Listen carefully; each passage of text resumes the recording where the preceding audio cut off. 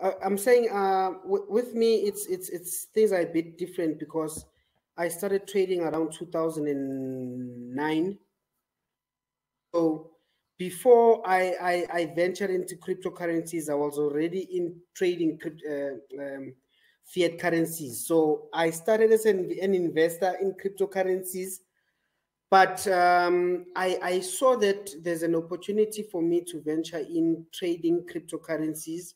That's when I ventured into cryptocurrencies, when I started investing in cryptocurrencies. So with me, it's not that I'm an investor only or a trader only, but I'm both a cryptocurrency trader, a foreign exchange trader, and a cryptocurrency investor. I've got two portfolios. One portfolio is for long term, and I do not touch anything from that portfolio, meaning that I do not trade that portfolio. Then I've got a portfolio which I keep on Binance and keep on an offline wallet. When I need funds, I go to it, I transfer to Binance, I trade cryptocurrency. So I make both in trading and in investments. But obviously in investments, it's a long term, but in trading, I trade daily. I trade each and every day. So I'm both an investor and a cryptocurrency trader. All right. You just mentioned that from 2009 you were already a trader. I believe that you were trading the forex market by then. And of course, do you invest on stocks? Do you invest on shares? I've seen a few of your posts talking about stocks and shares. Tell us about that. Do you still believe, or do you believe on stocks and shares? Well, to be honest, my friend, I always tell my mentees that if they have any portfolios tied to any stocks, they should withdraw them and invest in cryptocurrencies. One, I'm looking at how old they are. I'm looking at the age. So personally, I do not invest in stocks because stocks, they are too much of a long term for me, and I'm still young. There's a lot of things I must achieve in my young age, and I can't achieve them while waiting for a stock to perform better in the next coming 10 to 20 years time. I can't. Stocks are good investments, but they are for the extreme long term, which I'm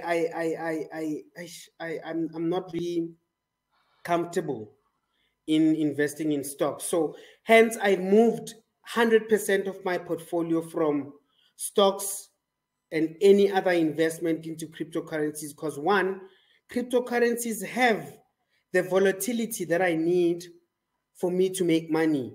Two, it doesn't take long to make money in cryptocurrencies. You can imagine I started investing in 2014, but by 2017, I already made 1.2 million rands. So in cryptocurrencies, you don't have to wait that long. So it's not that I'm saying cryptocurrencies are better than stocks. No, I'm not saying that.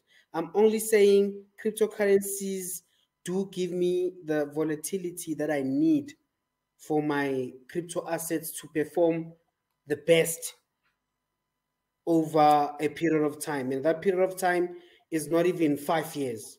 In 3 years' time, we start seeing some, fair moves in the market that maybe we are coming out of the bear market into a bullish market or out of a bear market into an accumulation phase. Because we were in a bear market now, not long ago. But we've moved now from a bear market. We are into an accumulation phase where we are moving up and down $46,000 and $37,000, meaning we are about to venture into a full-blown cryptocurrency bull market between the 2023 and 2024 phase. While still on the topic, is there any other market at this present moment that can actually amount to cryptocurrency market, to blockchain market? Is there any other market where people can make money? I know periodically there are some, opportunities that avail themselves to say, what, during this period of time, maybe during this in 1990s there was this period, or in like going to 2000, year 2000, there was a dot-com boom where people were making a lot of money from the internet, from the inception of internet.